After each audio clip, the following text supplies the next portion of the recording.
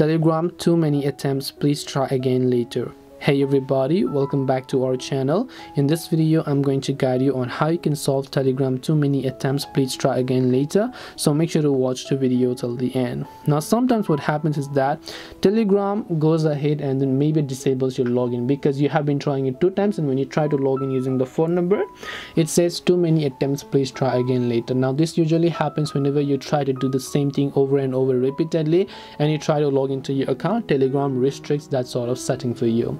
Now in order to solve this, the best way that you can do is to actually, first of all, do not do from the same page over and over again. Long press the Telegram app icon, tap the I button to come to the app info page, then simply go to the option called storage and cache, clear cache, go to manage space, and make sure to also clear the data.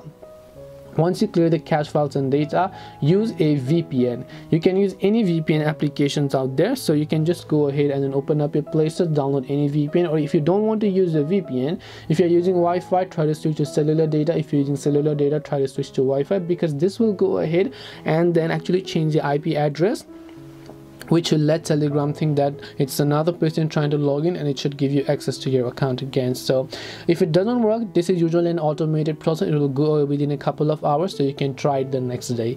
Hope this video helped you. If you have any questions, feel free to leave them down below. Thank you for watching till the end of this tutorial, and see you soon in our next video.